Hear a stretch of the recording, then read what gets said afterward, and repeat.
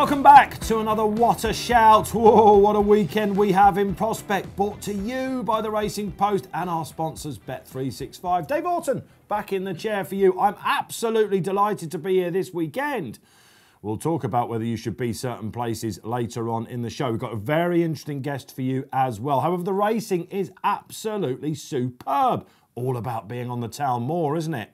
Whether you're watching from afar, were you hoping to be there? Let us know. Get your questions in for the panellists. My goodness. Will you be in Ireland watching the Irish Champion Stakes as well? On Sunday, what a card we have for you. These sizzling Sundays, they keep going. And in France, of course, we've got the Vermeil and we've got the Grand Prix de Paris as well. Arc coming up for you as well. Plenty of clues along the way. Let's get to our guest then. Wow. Never accuse us here at the Racing Post of a North-South divide. Another Yorkshireman joins us. It is the voice of the North. I think we can call him that. Bobby Beevers joins us. Bobby Beevers. Good morning. How are you? Happy days. Friday morning. Thanks for joining us, Bobby. I tell you what, with a name like that, you must have enjoyed university.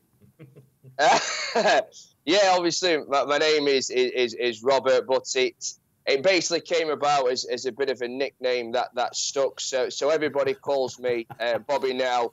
Apart from my mum, I'm still Robert to my mum, but everybody else, it's Bobby. I think even my kids are calling me Bobby now as well. You know, as opposed to Dad or Daddy, it's becoming Bobby. So everybody calls me apart from mum. All the viewers' images in their heads going absolutely crazy. Graeme Rodway joins us back in the panel. A good weekend for you last weekend, wasn't it? Nap straight away, dream of dreams. Let's get that out of the way. Adulation, take the floor. Yeah, well, that race worked out perfectly, didn't it? And, you know, not to say it wasn't all the more sweet. Watching Dream of Dreams just stride away from, of course, Hello Hume Zane, who was our guest, Adam Ryan's big hope. And he was fairly confident, wasn't he, that Hello Hume Zane would have a bit too much pace for Dream. You weren't having it. You weren't having it. But it didn't work out that way. You came into the studio last Friday, and I think you said on air as well, and we were saying, you said, I'm not having a good run. It's amazing how these things can change, isn't it? You have actually been on a red-hot run, haven't you, since? Yeah, it's really weird. You have that good weekend on Saturday, good day on Monday, good day on Tuesday, and you're like, oh, it's all turned around, and I don't seem to be doing anything different to what I was doing before. No, exactly. With your radars on, your radars on. Talking of radar, one man that's doing an Emily Pankhurst up at Doncaster, can't get rid of him up there. Pat Cooney joins us from our sponsors, Bet365. Are you in the hotel up there, Pat, are you? I am indeed, yes. I'm in the Hilton Hotel. Other hotels are available, but it's about a furlong after the winning line. So, as they say on the stage, I'm here all week.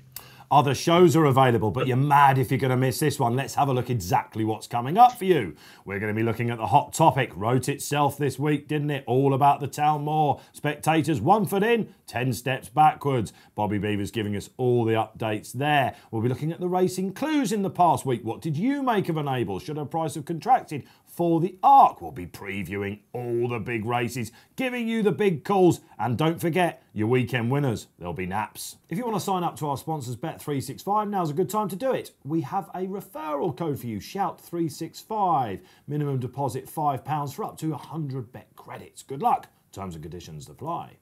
Right, then let's get straight to this week's hot topic. Usually we go into this with a little bit of fun and japery, but it was bad news, wasn't it? Let's face it, for racing, and in particular Doncaster on Wednesday. Racing once again this summer on the tabloid front pages. Why? Because spectators, come on back in. A couple of thousand were supposed to walk in. They did. They enjoyed the day. Halfway through the day, they were told Doncaster the following 3 days back behind closed doors, just restricted to owners. Now this leaves Doncaster with a potential $250,000 hole to fill numbers-wise. Lee Motter said in the paper this week, he said, the numbers aren't looking good for COVID, the numbers are looking increasingly bad for racing. Luckily, the pilot schemes at Warwick later this month and indeed Newmarket for the Cambridgeshire meeting, they are still looking good. Public Health Suffolk came out, the Mayor of Newmarket said, we hope that people come and enjoy. We support it all the way. We know it's down to common decency and just being, straightforward, watching where you're going, have your masks on, all that sort of thing. However, get back in your cars and don't go into the town. Now, Bobby Beevers, this is the main reason why we got you on, Bobby, of course. You were there presenting. So you basically, Bobby, how does it feel? You're the first presenter back with a crowd. I believe you were also the last as well, weren't you? Yeah, we were just saying that, weren't we? Because I presented on Midlands Grand National Day at Utoxeter, and then I was there on Wednesday for day one of the St. Ledger. And to be honest with you, obviously getting there actually on the day, I was only allowed in the green zone. So I had to go through the inside entrance, near where the Goffs is, to have my checks and be able to walk onto the course. I wasn't allowed anywhere near the public, and in normal circumstances, it'd be very busy. You'd be walking around, etc., talking to people, previewing the races. But for what I could see, and I think people's pictures on social media spoke volumes, and that was everybody was behaving themselves. There was social distancing. They were constantly using the hand sanitizers that was put out around the course. I saw a tweet saying that they felt so safe going outside and being at Doncaster Racecourse. They felt safer at Doncaster than what they did in the local supermarket down the road, which I think speaks volumes. And I really want to praise the whole team on Town Moor, because they worked so hard for this to happen, for spectators to return in a safe environment. They was working hour after hour to make this happen. And I just feel so sorry for them, because they just worked tirelessly hard. They made sure everything was in place. It was so safe. You could see the pictures, everybody respecting the rules. And I spoke to a few people that day who also said that people was respecting the rules. There was no trouble what you could see. And I just feel genuinely sorry for them. And for me personally, I saw this as a huge step forward to normality, allowing the crowds back in. And obviously when the news broke, as you said, halfway throughout the day, that this is now not allowed, spectators not allowed in, I genuinely felt down, and I felt sorry for Doncaster for all the hard work they've put in. Obviously the flip side is that, when they're doing the testing, if the R rate had gone back up in Doncaster, they would have pointed the finger at the racecourse, because they'll say, well, because they allow spectators in, that's why the R rate's increased here in Doncaster. So, but in all fairness, Dave, I just generally feel sorry for Doncaster, because they put so much hard work in. But what is important, I need to express, they set the standard, and they showed, not just racing, not just the UK, they showed the world that we can return safely, our sport can return safely with a crowd. That's good to know, isn't it, Bobby? So Pat Cooney, let's come to you. You were also there in your bookmaker hat on. What was the vibe, Pat? I mean, what does this mean for punters? There was cash betting going on again, wasn't there? The feeling was really, really good, and then, whop, bang, wallop. Deflating doesn't cover it, does it? Oh, no, absolutely. I mean, I was here yesterday. As I say, I think there were maybe 2 bookmakers there catering for any owners who were having a nominal bet. But, I mean, we were lucky, Dave. We were offered the opportunity to sponsor 14 races over the 4-day meeting. And that was a real plus for us, and delighted to do it. And we were doing it on the basis, wouldn't it be great to have the crowds there? But the crowds were really a bonus. The fact that we could sponsor these races and they would be on the terrestrial TV and so forth, well, it was a huge benefit to us. So we would have much preferred the crowds there, the atmosphere and the talking points would have come out of the meeting, as opposed to being, the lack of crowds being the story itself. So desperately sad for Doncaster. But I agree with Bobby. It's been so well organised here. So much effort has gone into it.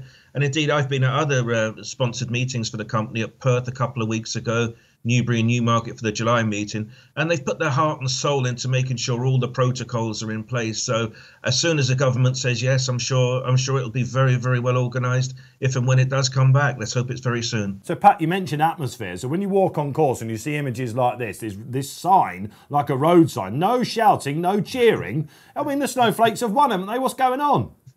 Well, that was an amazing thing to see, and I was there, as I say, on the Wednesday. A Taser won our Bet365 nursery, and connections were roaring him home from 2 furlongs out. But a degree of common sense, they weren't ejected from the premises immediately afterwards. The fun is still there, but as I say, if you're an owner, I mean, it must be so demoralising to have your big moment in the sun, and you're thinking, well, I can't go here, I can't go there. We saw it on the television, but at least you get a nice trophy from the sponsors afterwards. Yeah, if you were there on Wednesday and you saw Bobby presenting, or indeed Pat, let us know. Get your comments below. The panellists will read your feedback. Let us know how you felt if you were there. Let's bring you in, G, here. This isn't the first time this has happened, of course, to racing. It was supposed to happen on the 1st of August, wasn't it, at Glorious Goodwood. They had less than 24 hours to cancel everything, having got all the course all mapped out and everything. Right decision? Wrong decision?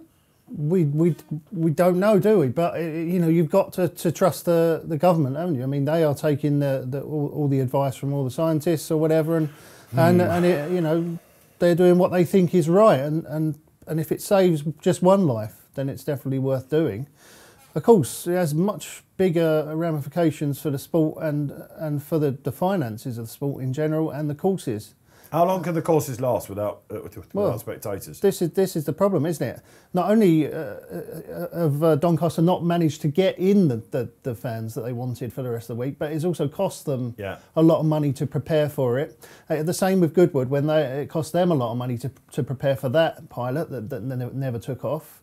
And a lot of these tracks are reliant on ticket sales and drinks and food and the sales on course to survive, and they are not making the sort of money that they need to survive. Like you say, how much longer can we go on? I mean, there was a story, wasn't there, last week, I think it was, about them talking about the Cheltenham Festival being highly unlikely to be played out in front of a capacity crowd. Next March. And that is a long way away. That is next March. How many tracks are going to make it through to then? Are going to be able to go on right the way into next year? Should this go on that far? Let's pray that it doesn't. Let's pray that we can get fans in. At least if we can get a few thousand in, then that would cover a lot of meetings, wouldn't it? Because most meetings don't attract more than a few thousand, apart from the big ones. And that would allow a lot of these courses to survive.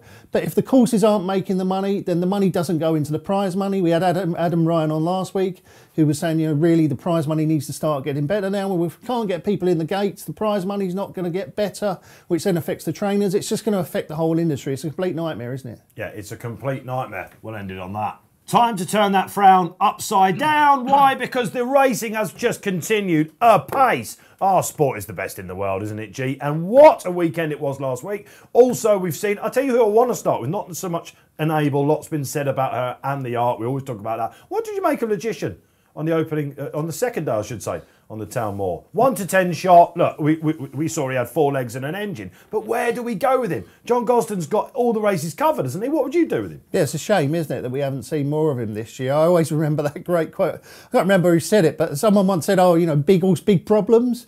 Logician is a real sort of monster of a horse, isn't he? But lovely headache to have. Yeah, he just, he's got these. He's obviously not been able to get to the track this year, has he? He's come back with that run at Donny, and really we didn't learn anything about him because the runner-up pulled too hard to have any chance to put it up to him. But where do we go with this horse? What are we going to do with him? I mean, they've got Mishriff, haven't they? They've got obviously Enable. They've got, all these fillies. They've got everything lined up. Would it be Breeders' Cup? Is that the sort of base you might go with him? He looks like an arc horse, don't he? You They're think, not going to run him in that, are they? With Enable, surely same ownership. They He won't. does look like an arc horse. Yeah, they won't. But if you sat there and said which horse is an arc horse, that long shot's really going to suit him. But they won't run in there because they want Enable to win it. Talking about Enable, let's go to Bobby with this then.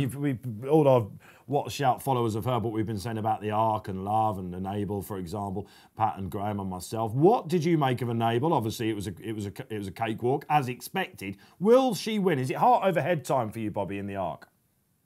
Yeah, it's an interesting one with it because obviously I'm a big fan of Love, if she turns up in the Arc as well. And I think what I saw last Saturday in the September Stakes at Kempton, it was a great performance by him in terms of it was just a walk in the park. It was easy the way she won the race as well. She set herself to say, right, I'm going to go over there to France and I'm going to win another Arc. It was great to see, and it's a shame as well that we're not going to see her on a British racecourse again. I was there when she's won Yorkshire Oaks. It was fantastic to see, but she's been an absolute superstar mare. 4 connections, fantastic chance of winning the Arc. But what I want to see as an exciting racing enthusiast myself, I want to see Enable and Love going at it, stride for stride, neck on neck, battling all the way to the line. If we can get a fantastic... Who wins, Bobby? Who wins?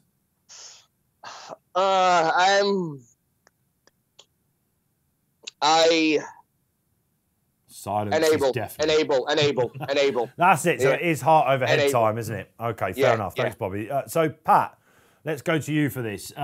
Haydock, it looked a wide open sprint cup, didn't it? And the Fav went and did it. Graeme Rodway was absolutely all over it. We won't come to him on this. We know what he thinks about it. Was there anything else you might take out of the race, Pat? I mean, is it all now about the Champions Day for him? Does he go there and just win that? Does Golden Horde, who maybe went a little bit too soon on the far side? Hello, Humzane, met a load of trouble. What do you take out of the race? Well, I just think you just have to start falling in love with Dream of Dreams. I think he's always been a talented horse, but a bit hot and cold in terms of performances. But I think two things have made the difference to him: a gelding, and he's had 3 runs since he's been gelded, and are all high-class levels of form. And Oisin Murphy seems to get a tune out of him more so than anybody else. So he's the now horse, and I expect him to turn up at Ascot and win. Oh, I'll tell you what, it's 1-1, him and Hello Youmzain, isn't it? We know what Graeme Rodway's going to say on this. He just thinks he'll turn up and win as well. I think Hello Youmzain might well bounce back. Let's talk about France, the Prix de Moulin.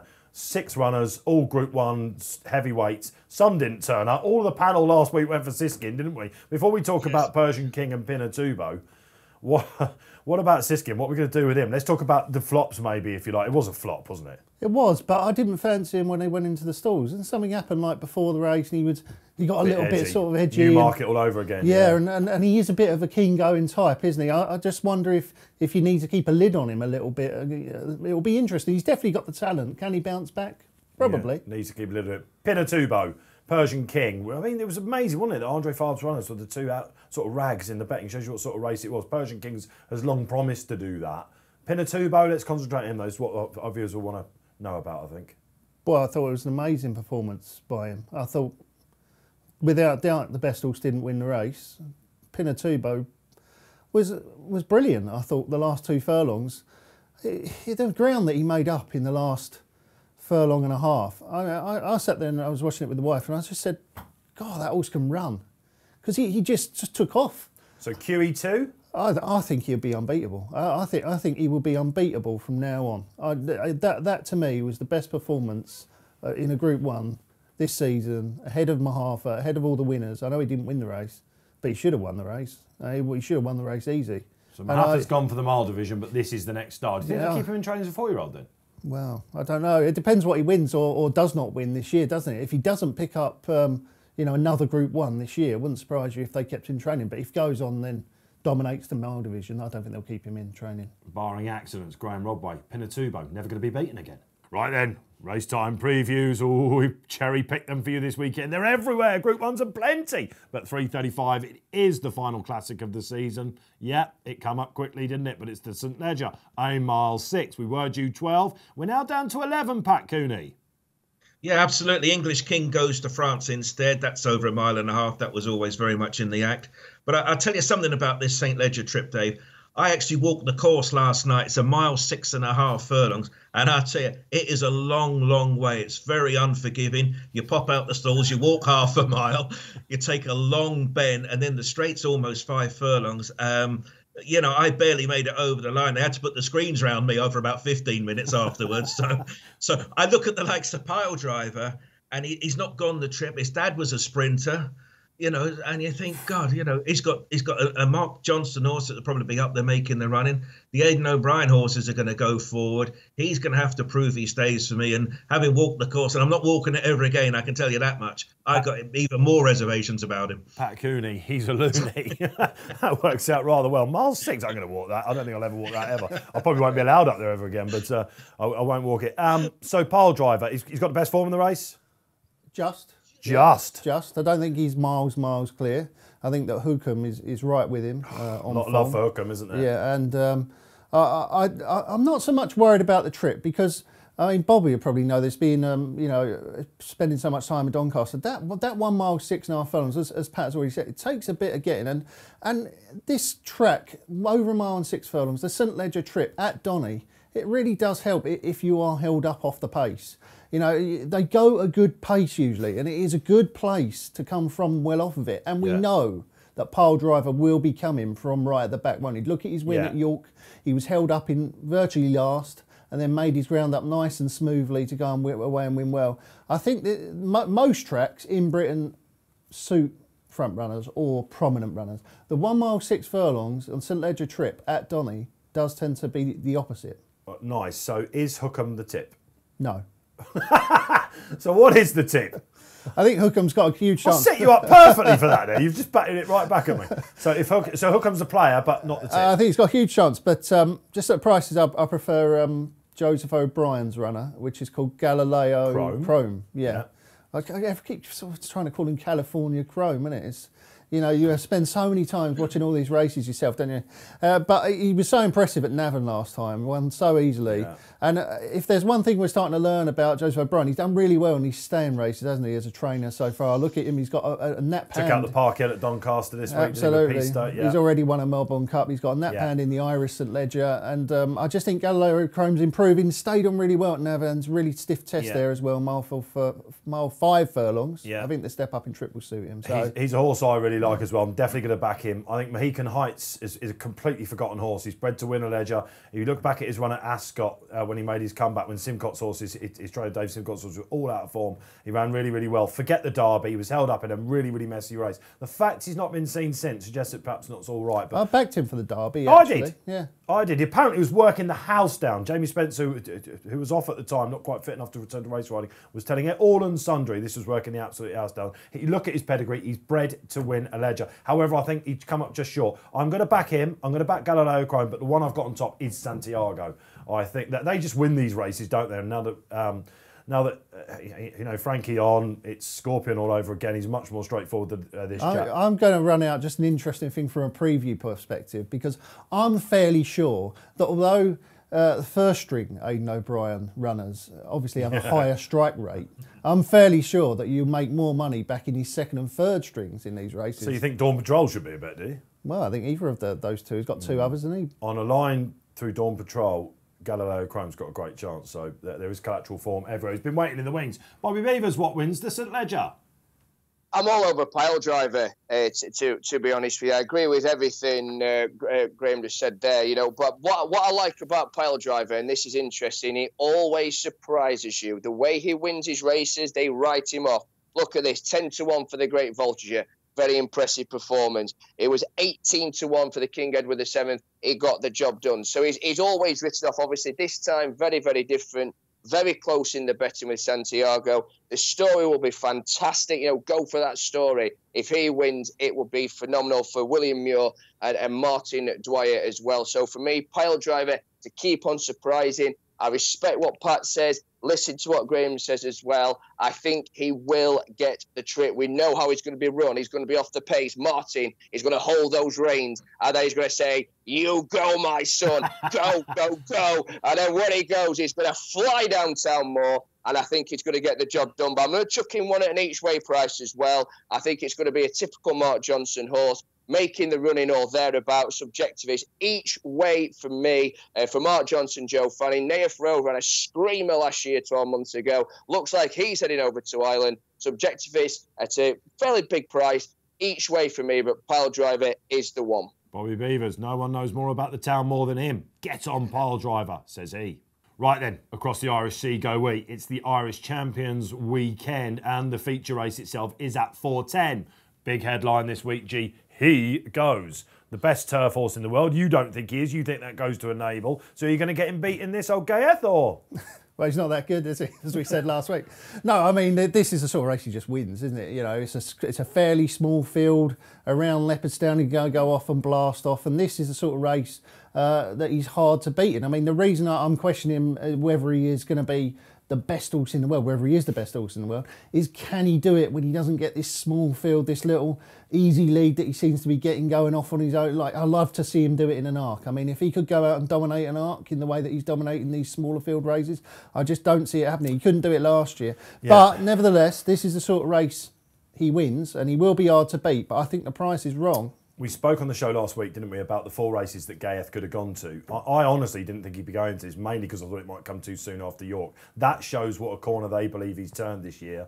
Everything looks right. It's on the inside track at Leopardstown. It suits front runners. You know, quicken off the bend, get them at it. Yeah, and this track will suit him probably better than York did last time. Absolutely. But my worry about the race going into it was Team Ballydoyle. They've got 3 in the race. Okay, right, they've got Magical, won the race last year. Deeper edition, despite the fact it's a smaller field.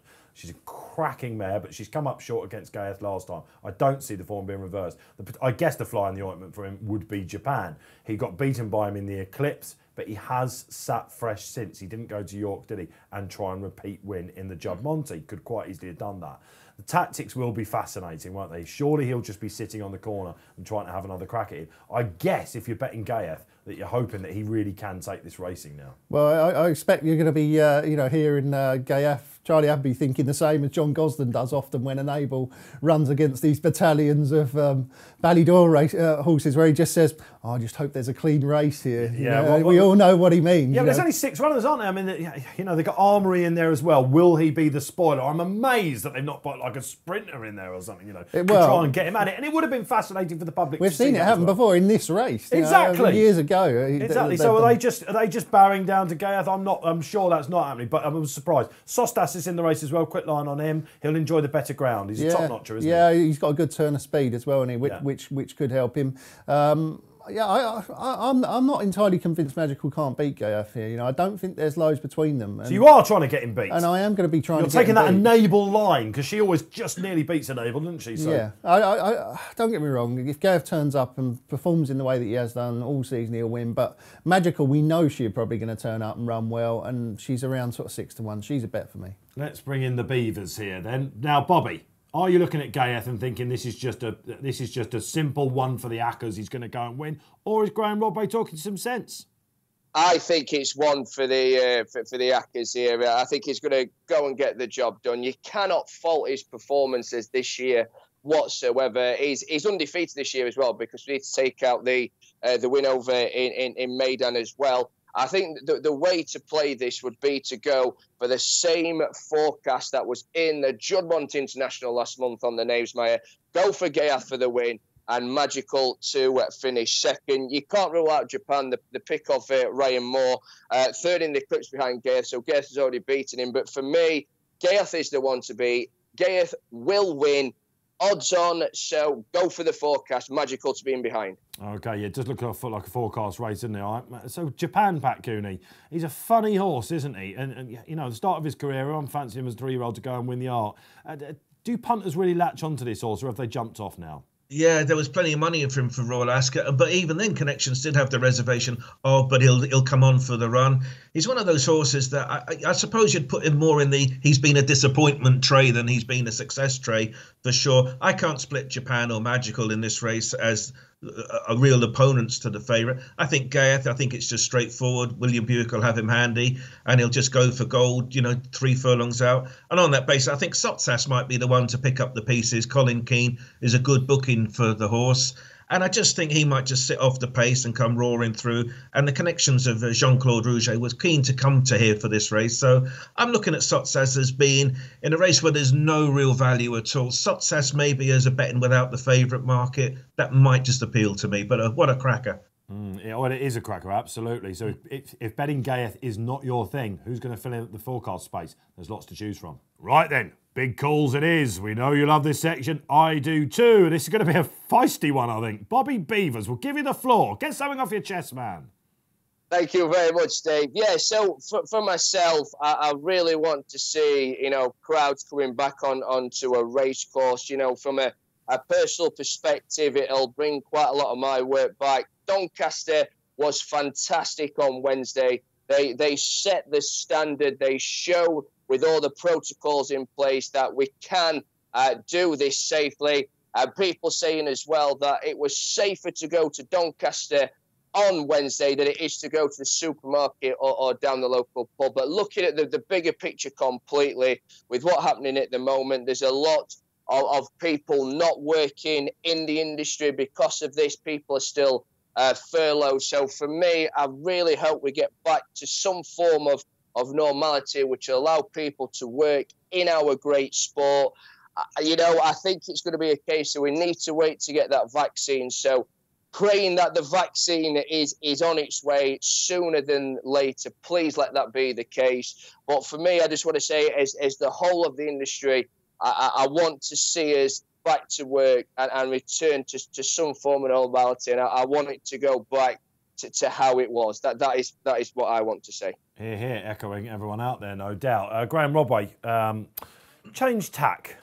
I'll give you the floor. Your big call, your big shout this week. What is it?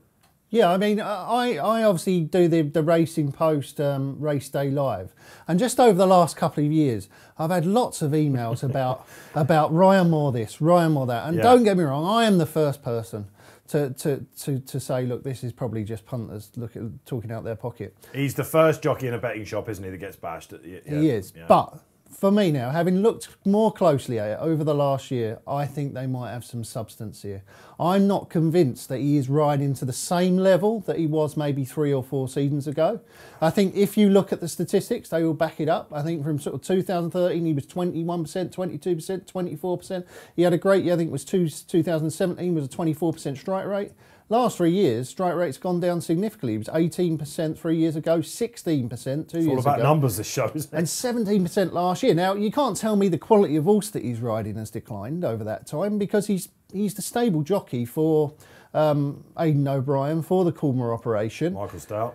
All the best rides he still gets. And we were talking with Adam Ryan last week, and he said pretty much Ryan Moore could have any job in the world he wants. He's considered. Well, he called him a genius to us, didn't he? He likened him to Pigger. You know, we went out with Adam after the show, and he was talking about Ryan quite a bit, wasn't he? And the praise was glowing. Yeah, he's considered the best jockey in the world. Pretty much, it seemed that way. That's the tag that he's had now for that last 5 years. Having watched him a few times this year, I'm far from convinced that he's riding at a very, very high level that he was a few years ago. I think Oisin Murphy has really put the cat amongst the pigeons. I think definitely Oisin Murphy. Obviously, he's taken over on Dream of Dreams. Last 2 runs completely turned the horse inside out. The horse is now probably should be unbeaten this season. I think if Oisin Murphy had ridden him at Ascot, he would have beaten Hello Hume Zane, in which case Dream of Dreams would be unbeaten this season. And also other bits and pieces that sort of feed into the Ryan Moore thing is that I look at the Epsom Derby he could have ridden the Epsom Derby winner 3 of the last 4 years. Without doubt, Aidan O'Brien's won it 3 times in the last 4 years, and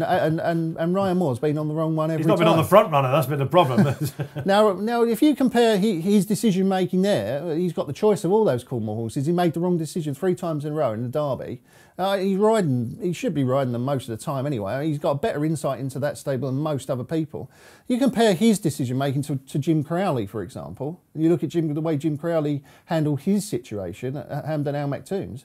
I mean, Hampden Al Maktoums, Jim Crowley is almost always on the right one. He hardly ever gets it wrong. He knows those horses inside out, and he hardly ever gets it wrong. But yet, for me, Ryan is not on the right horses. He's making the wrong decisions. I just don't think he's at the level he was. Tell you what, those comments on YouTube is going bing, bing, bing, bing, bing, bing, bing, bing, bing right down now, aren't they? That's what you call a bee in your bonnet. Pat Cooney, I think you've got to talk about a jockey as well, potentially. Yeah, I watched the Pinatubo race last week, and with James Doyle on board, and a few people saying, "Oh, he gave it a bad ride" or whatever. But the underlying thing I took from it was the winner was ridden by Pierre Charles Boudot, who knows his way round the track like the back of his hand. And I've always thought, if I've got a horse and I'm going abroad with it, when in Rome, do what the Romans do. If I had a horse running at Saratoga, I'd rather book Irad Ortiz Jr. If I had a horse running on, the west of coast, I'd probably have Mike Smith. I'd be very much like that if I had a horse running in France, Christophe Soumillon. If I had a runner at Chester, I'd put Franny Norton on it. So I would have taken that sort of, did he get a bad ride or not, out of the equation, and I would have booked Super Sumi for Pinatubo. Nothing wrong with James Doyle or William Buick, but I'd like hometown advantage wherever I go. It's about the pace of the races in France as well, isn't it? Yeah. Which I think was the key point there. So basically, Pat Cooney saying, "When in Rome, don't be a Viking." Right. So I'm also going to keep on the jockey vibe. And 8:20 at Newcastle this week. There was a horse called Arnold that was the whole country backed it basically. If you didn't go back and have a look in your race replays in your members section and see what I'm on about, I was hearing from the guys at Sky, for example. My phone started lighting up. I backed it as well. They've never had so many emails, I don't think. Twitter went absolutely crazy. Trained by Anne Duffy. I have spoken to Anne about this. I gave her a call. I didn't just want to throw her under the bus. And she didn't hold back, Anne, let's put it that way. She's from the School of Hard Knocks and she tells it how it is. Sir Royston French is on this horse, Graeme. Have you seen it first and foremost? No, sadly I haven't. No. Right. The horse needs to basically be produced on the line. The week earlier at Newcastle, Joe Fanning got there too soon. It got pipped. If you look in the form book, and you look at his last 2 wins, the comments in running said led on line. He has won earlier in his career when he went clear. He's just not that sort of horse anymore. My problem was not necessarily with the ride, and it was not necessarily with with Twitter going berserk, although some of the things that were said were bang out of order if you were one of them out there. This is a yard that is desperate for winners. And Anne was obviously upset about the whole thing and some of the comments that came her way, being on Twitter herself. Royston French, you know, he's trying to launch his career again in Britain. He's got 4 kids and a mortgage to pay.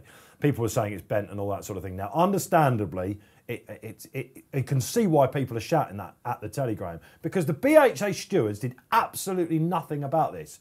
We always see over jumps something that can't raise a leg and then runs on when the race is all over under an amateur jockey or some of the young guys getting pulled in for schooling. Sit in Ireland all the time. They go down to Shaftesbury Avenue, try and get it reversed. Some of the times they do, depends who you've got on your side. However, the BHA had an opportunity to tell the punters why and stop this rot on Twitter. Stop Royston French from losing his confidence. The horse has to be ridden like that. I know that. I've been covering the horse for a while. I've been writing his races. I know that. Punters that really know what they're talking about studying their form, they know about it. But the general public have no idea, and it's terrible. It looks awful for racing. Was there a coincidence that it was 8:20 at night and there was 1 race left on a 10-race card? I'm not suggesting that the strike was in his car. He's probably on the train. But he's not there, is he? Because there's no way that should have been left uncovered. Well, that is a very frustrating thing as a punter, isn't it, as well? For most punters, if they do see something like that, then an explanation goes a long way, doesn't it? Just that transparency, just to get that, oh, well, we've looked into this. People saying they've laid it and things like that, and they genuinely believe that the jockey is against this. You know, this is like the horse was 0 to 16 going into the race. It's a race he had to win. Now Royston got it wrong. You know, he should have gone through the gap. But these things happen. It's much better to be called inept and a fool than it is to be called corrupt, isn't it? But they've not had the voice or the chance or the body looking after them to look, you know, not throw them under the bus. Sounds like this horse might be the sort of horse that jockeys might go, oh, don't fancy riding that one next It's time. a cross-country horse, is it? Yeah, exactly. So Arnold, if you're out there, you can make it right next time. But BHA, have a word with yourselves. What a Sunday we've got lined up for you then at the Curragh. Most importantly, it's the Irish St Leger meeting. Preceding that, it is the National Stakes Group 1. Of course, Pinatubo won it last year. Godolphin have got representation. Is this the best 2-year-old race of the season so far? It looks it. It looks a good race, doesn't it? I don't think we're having an outstanding crop of juveniles this year. This could change that, though. Don't think there's a Pinatubo in it, put it that way. But Master of the Seas is the Godolphin horse, isn't it? Yeah. It was 3rd in the betting on the anti-post by Lucky Vega, who won the Group 1 there as he pleased last time for Jesse Harrington and Shane Foley. And also Battleground, the big white hope now for Ballydoyle. Does he beat them? I think he probably will. Master of the Seas, he's my idea of the winner. I think he's won nice, hasn't he, twice at Newmarket. And They've I got think the same Racing Post rating him in Battleground, 1-1-1, haven't they? Lucky Vega's slightly ahead of that. The trip, isn't it? That's the thing here, because Lucky Vega obviously has strong got at the best line, form. though, wasn't he? Yeah, he was. He looked very good, but it's a bit different, isn't it? Running over 7 furlongs and staying against proper 7 furlong horses. Rather than beating 6 furlong horses and looking to stay at 6 furlongs against sprinters, which we're going to find out here, aren't we? Is Lucky Vega a sprinter? Can he make the step up to the 2,000 guineas next year? If he stays 7 at 2, you'll think he'd get a mile next year for the guineas. You would think so. I looked at his pedigree. It's further on the dam side, I think. Lucky Vega for you, Bobby, or are you going to go for the Godolphin yourself? Godolphin myself, gents. Yeah, massive this season, as you've already alluded to. You know, 2 from 2. Pressed me last time out in that Group 2 Superlative Stakes. Both wins, of course, at Newmarket as well. And I think it's got a really good chance of going in here for Charlie Appleby. So for me, respecting the opposition, respecting Lucky Vega, respecting Battleground as well, my selection for this, without a shadow of a doubt, huge confidence, massive the seas to make it the perfect 3 from 3. What makes it a great race? The 2 gents with me on the panel are going for Master of the Seas. Godolphin taking out the 2nd year running. I'm confident about Battleground. Still don't think we've seen the best of him. He's a 3-year-old running against 2-year-olds. That means that Lucky Vega might well drift. If you're wondering where Pat Cooney is, we couldn't tear him away from running that mile 6 on the Town Moor again. Unbelievable things. Pat Cooney is a loony. What a card it is then at the Curragh on Sunday. And I guess the feature race, interestingly enough, is the Irish St Leger. Now, first and foremost, lots of you out there will know it's not a classic. It's all different age ranges can go to this. And it's strange timing this in the calendar, isn't it? We've got our St Leger, for example, a horse of Joseph O'Brien. Joseph O'Brien holds the key to this race as well, by the way, on Sunday.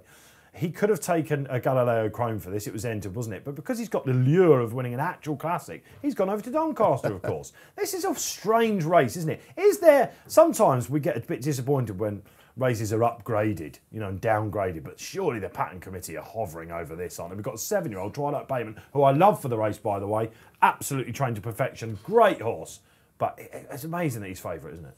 Well, yeah, it is, but he was massively impressive when he won last time. Over the course and distance. Lengths, over the course and distance. I mean, G, where are the star stayers for this race? It's been a long time since one went for it, isn't it? Yeah, it's been a weird race for a long time, hasn't it? It's just, like you said, it falls at the same time as the English St Ledger, which makes it difficult for any English runners going over. Yeah. You're just going to stay at home, aren't you, and go Never to Donny. going to happen. And then you essentially end up with a bunch of old horses running in it. And if there's no superstar stayer around... Yeah. Well, there is an English horse that's gone over it, a British horse, I should say, Fujiwara Prince, who's the E-Ball winner, who's, I mean, again, he's a bit... How old is he? 6-year-old. He's only run like 6 times, isn't he, or something like that. He has obviously been trained to perfection himself as well by Roger Berry this year. Can an E-Ball go and shake it up over there? Well, it's an interesting runner, isn't he? For sure, in a Group 1, straight out the E-Ball. Can't remember the last time that happened. But got an Irish Derby winner in Sovereign. Yeah. No Enable here. Will he stay Sovereign? I don't know. So it looks like a stay. Fujiwara Prince won the E-Ball, and the E-Ball was quite a strong race, wasn't it? I mean, that horse Yukon Glen was fifth in it. It's come out and won since. But that, of course, is then handicap form translating to Group 1. But then, like you're saying here, Dave, it's not a strong Group 1, is it? So is it really a Group 1? Where are you playing? I think that you've got to try and get into Joseph O'Brien's head here, haven't you, really? Because he's got all of these stayers, and he's been sitting there saying, well, he must have been going, well, shall I run Galileo Chrome here? Shall I put Twilight Payment here? You know, I just think that he's run Galileo Chrome in England, possibly because he thinks he's going to win the Irish Ledger anyway. No Master of Reality, you could have gone for this. Could have run that. But he can't beat Twilight Payment, can he? Yeah. So I just think, even though he might be 7 and whatever, I just think maybe Joseph thinks he's got the right one here. Yeah. Why not? Why not run all the others? He's not seems to bother. Master Reality, I thought had a huge chance. If he's not running it, then he must think Twilight Payment will win. Yeah, I agree. Twilight Payment wins. Bobby Beevers. Yeah, I think Twilight Payment is the rightful favourite here, as you mentioned there, over C&D, was very impressive last time out, beating Master of Reality. But, you know, as you said, it's not the strongest of Group 1s we're going to see. And I really do like the look of Fujiwara Prince. As you say, he's only a 6-year-old, you know, with what we've seen this year. Because remember, he won that decent handicap at the Royal Meeting as well. He won the E-Ball. I can't remember the last time this happened to win the E-Ball and go for the Irish St Ledger. So, listen, they wouldn't go all that way over the pond if they didn't think that they had an outstanding chance. And you know what? They probably looked at this race and thought, we're going to send him because it's winnable. It is a winnable race. We can send him over, he can get the job done, and we can win the Irish St Ledger. I think it speaks volumes. Just to emphasise, impressed me last time out in the E-Ball. I think he goes there and he gets the job done. It's interesting because there are lots of people will be screaming at the screens now saying, well, this has probably been a group horse and a handicap all along. You know, Ascot takes it out and E-Ball as well. But is he a Group 1 horse? Is this really a Group 1 race? Right then, time to bring in the guys at myracing.com. Check out their website, expert analysis and tips as well. Look at Twitter, rather big following on there. They've had a really good year as well. The double they're going for, G. Alenac in the 205, so Michael Stout, slightly easier assignment for him at Chester. And at Doncaster, I have to look down, it's the 3 o'clock. Of course it's 3 o'clock. It's One Master for William Haggis, who has a real public following, doesn't she? Is she going to have her ground, though? Or did Goodwood, when she won there, just dispel that theory? Yeah, she seems to be at her best on really soft ground, don't she? But that was a fantastic performance at York when she finished second behind Safe Voyage in a race that definitely wasn't run to suit her. You know, they crawled in that race. She got out too late, didn't she? And she got going too late, but she was flying. I mean, she made up a lot of ground from the back, and nothing else got into that race apart from Safe Voyage and the other front runner and herself. So that was a big upgrade in form. I wouldn't be massively worried about the grounds. Once it doesn't go really, really quick, I think she'll be fine on it. Doncaster's usually a track that has good ground anyway. I think they'll be fine. It is pretty much the fairest track in Britain. The other race, the Alenac race, is of course just a match between Alenac and Mirando, really. It looks a match between Not the first time they've lined up. Now, I've been a big fan of Mirando all season. Backed him last time. He was disappointing behind Hookham. A horse that also wants the ground, we think. Yeah, and the Geoffrey Freer. So if Hookham does win the Ledger, that would be a good boost for Mirando, but I think Mirando's running before it, isn't it? So he is 205. Yeah, fair enough. All right, he's talking no sense for once, so maybe not the first time. Right then, time for the weekend for time. I'm going to take the floor, boys, if you don't mind. It is 4:45 at Leopardstown. The big mile race there. Safe Voyage, love Safe Voyage. He's going to be just about favourite, I think. Century Dream, lovely win at Goodwood. The ground is going to be all wrong for those two, and certainly Safe Voyage, he does have stamina to prove as well. This will go to Aidan O'Brien, Lancaster House, Ryan Moore, your mate Ryan Moore. He's going to take out loads of races and put your face in it this weekend, isn't he? Get on Lancaster House.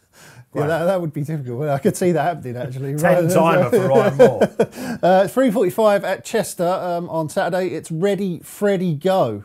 Obviously got a great name, but it can run as well. All this top-class racing, you've looked at Chester, I love it. Yeah, no, he's got loads of pace, this horse. You know, made all last 2 starts, and this is going to suit him. He's out in stall 5. It's only a small field. I think he could get that far out, Chester, fly around there and win nicely. Ready, Freddy, Go. Almost as well named as Bobby Beevers. Give us a winner, Bobby.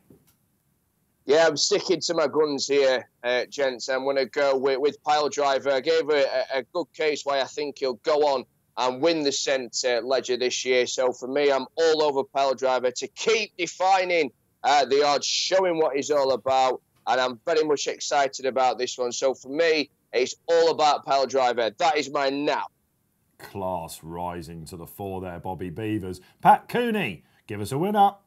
I'm off to Lingfield for the 5 o'clock, and it's number 8, King's Knight. Now, this is Charlie Hill's Rab Havlin riding it. The reason I'm napping him, Dave, he won from stall 13 of 13 at Beverley. Normally, you turn up with a vet certificate when you're drawn in 13 at that trip at Beverley. Not this fella. Ben Curtis fired him out the traps. He made all. It was a terrific performance to win. He was 78 before the race. He's only gone up to 80. I think that's a steal. So King's Knight, and he's better drawn this time around. So no vet certificate retired in this time around. So we're off to Lingfield for our one. It's the first time for everything on this show. Coherent arguments all around the tracks. We're confident. Right then, time to sign off here on What a Shout. Another great week. Thank you, Graeme Rodway, for coming back in.